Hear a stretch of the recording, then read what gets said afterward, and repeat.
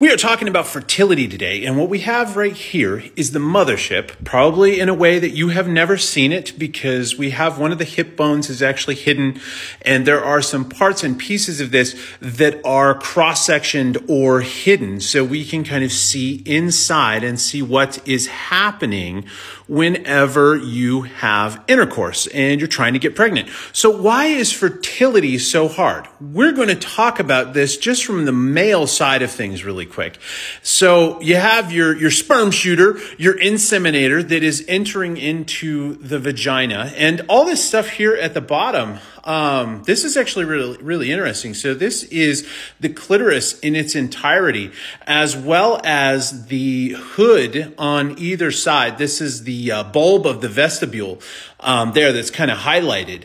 And this here is actually the body of the clitoris. And then you have the outside genitalia there.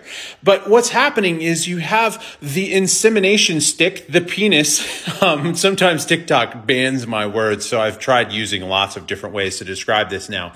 Entering into here, and you have ejaculation at some point in that vaginal canal.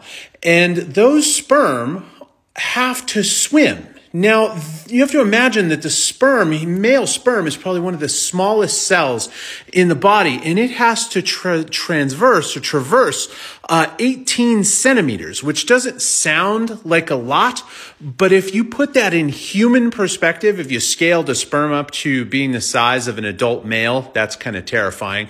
It's the same as them running 30 kilometers or 19 miles, and they move at a speed that would put most human runners to shame. It's 25 miles per hour that they are able to swim. They are incredibly agile and fast, the fastest moving cell in the entire body. But there's just a massive distance that they have to traverse in order to get up into the fallopian tube, because the fallopian tube is generally where the egg is found and it gets fertilized. Okay, so this is just a really basic overview of the beginning of fertility and getting pregnant. If you have questions, you know what to do.